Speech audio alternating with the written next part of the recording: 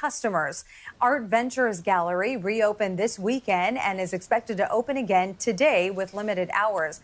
Owner Katarina Powers has made some adjustments to how she runs her business. She's requiring everyone entering to wear masks and has created a one-way walking system both in and out of the store.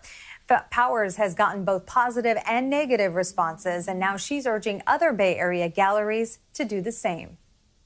The mission is accomplished because I want to show good art, and I want people to have a discussion about art, about fine art.